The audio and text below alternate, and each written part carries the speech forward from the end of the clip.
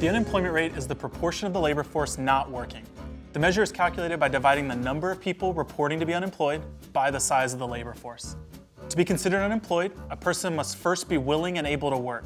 Second, they need to be actively searching for a job, which means that the official unemployment rate, known as U3, does not include discouraged workers who are not currently looking for work because they believe no jobs are available for them.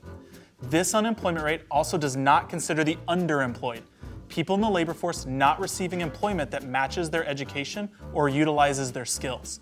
The official unemployment rate is often calculated by the federal government over portions of time, such as a year or a quarter of a year. In the United States, the Bureau of Labor Statistics tracks changes in labor in an effort to improve the economy. The unemployment rate is just one statistic used to evaluate how an economy is doing. It is also used to see whether the economy is experiencing a recession.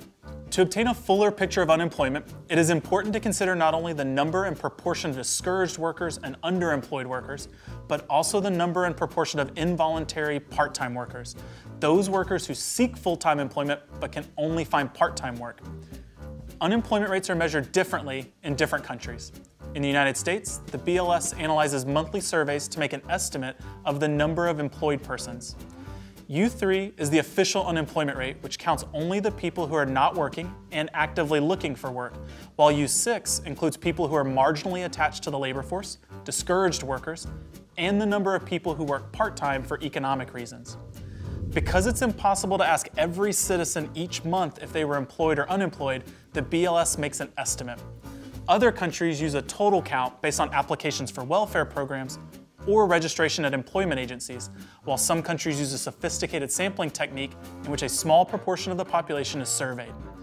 Differences in measurement between countries makes cross-country comparisons of unemployment rates difficult.